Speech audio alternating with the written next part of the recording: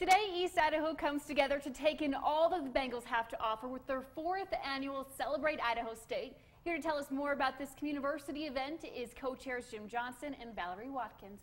Thank you both for joining us. We were just talking about how busy it is to get this event together. Tell us a little bit about what's going to be going on today. Valorie, why don't you do it? You're awake. I think so. At 4 o'clock today, the doors will open and the Student Union building will be available for all of the community to come out. It's family friendly. We hope families bring kids from toddlers on up.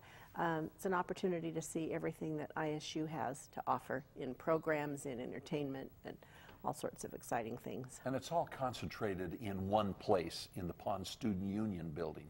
So people can park in the parking lot and come right in. And if they get there early, there are free T-shirts, there's free food. The administration and staff and other people will be serving, so you can get acquainted with some of the people that you might not otherwise meet. And so when you're hungry, you can eat. And when you want to learn about the university, you go see. We've got roughly 130 displays from different departments and organizations that will really help people to get better acquainted with Idaho State University. And I'm assuming there's something for everyone if there's so many different options and booths. There is, and I want to mention for sure we've got performances from the School of Performing Arts. There'll be musical groups playing and dancers and theater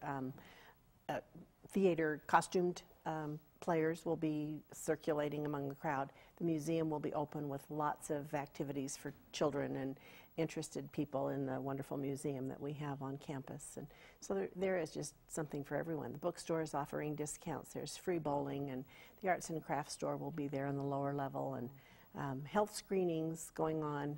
We've got the ballroom and the Wood River room full. So. Benny the Bengal will be there too. Oh, he's my favorite. Well, yes. So for both of you, why do you think it's important to celebrate ISU and have a day specifically set aside for it? Well, in Pocatello, Idaho State University is the largest employer, and so many things revolve around the university, and members of the community sometimes do not understand that they are welcome on the campus and that it is their community on the campus as well as Pocatello and Chubbuck. So not just students and faculty. Right.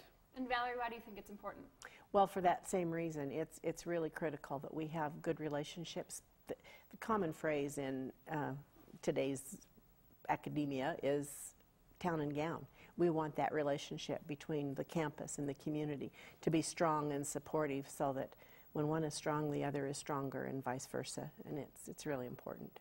Well, thank you both so much for coming in and telling us about the event. And again, it's going to be at 4 o'clock today, right at the Pond Student Union building. Correct. So everyone get on out there. But if you unfortunately can't make it, we will be live there today starting at 4 o'clock.